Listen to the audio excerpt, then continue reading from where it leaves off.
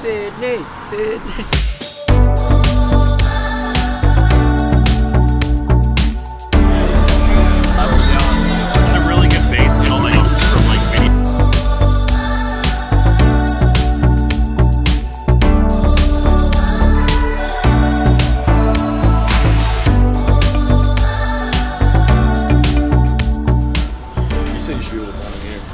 Some of them, yeah.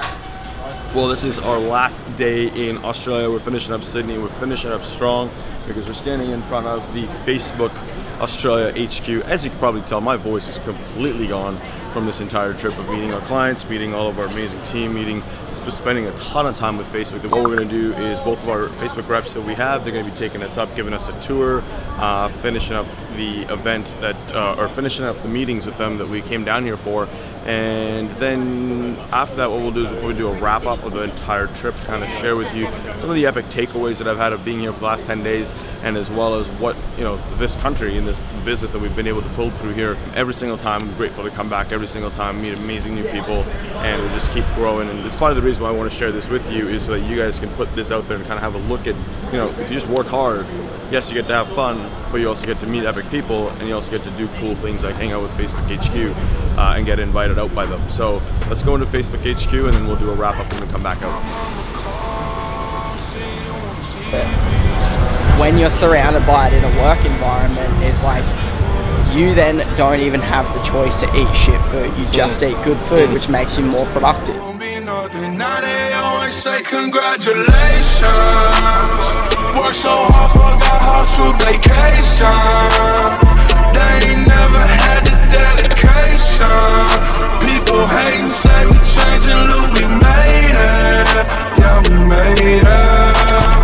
That was never friendly, yeah. Now I'm jumping out of Bentley, yeah. And I know I sound dramatic, yeah. But I know I had to have it, yeah. For the money, I'm a savage, yeah.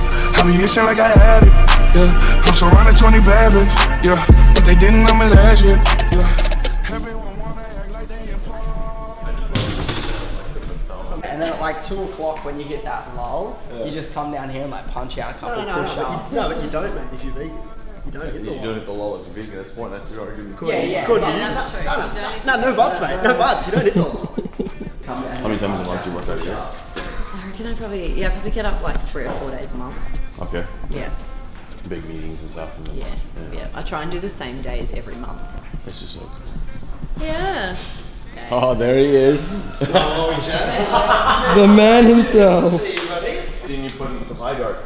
Oh, I wish. Maybe like 3 o'clock, head there after our meetings. By the time you guys come back to Australia, it's going to be like triple 20 every single drive. We could actually probably get one in here.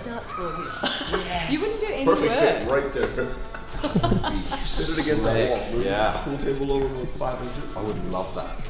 Yeah. We're just over here. I'll straight through the window. Yeah, I was gonna say, you can break the food. We were playing darts. We've got a dartboard at home. And we took it to a friend's holiday house and someone missed and it went into the window and the window was like safety glass and it just shattered. We had 1 floor, and then we got like the 2nd floor, so on the top floor and the 2nd floor. You guys only been here Jan this year? Yeah. Oh wow. Yeah, it's a super new. And then, the plan, I guess, would be to eventually take over these other floors. The first thing we're doing is custom ordering a gong with our logo in the center of it. Every time you're in business? Yeah. I have a little one right now. It's not. It just falls over and you kind of guys like, fucking. go. You see it on their Instagram, and you just know, like, we just got a good account. Like, That is exactly what it used to be for. Yeah, back when we were doing Instagram marquees, it was the Instagram marquee gong. Yeah, I was Like, as soon as you got the IOs in, like, glory days. But now there's no IOs, it's kind of like, those points. someone's just put a campaign and ads manager. It's not quite like the same. yeah. Everyone will be like, you're doing your job. Why are you ringing a gong? I'm excited for my job. I'm passionate. Leave me alone. Dung. Yeah, when we were Cologne, I was telling you guys about the wine country. I was up there earlier this summer, or our summer, with my wife, and then we're walking by, and she knows we wanted to get a big gong for the office, and literally she's like, "Look at that thing." And I think I have a video of it on my phone somewhere.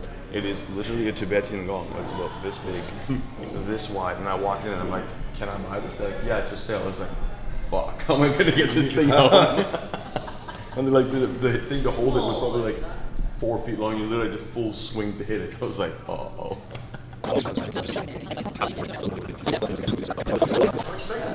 Yeah. So we'll send you some videos. Send us some videos. Yeah.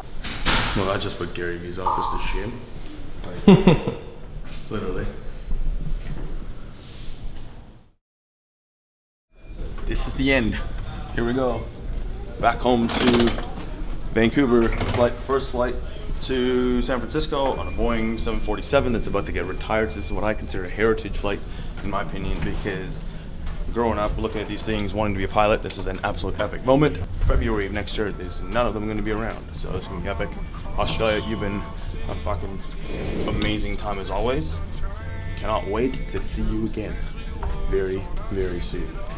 Nah, too important. Don't film, please.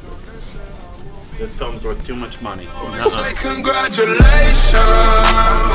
Work so hard, forgot how to vacation.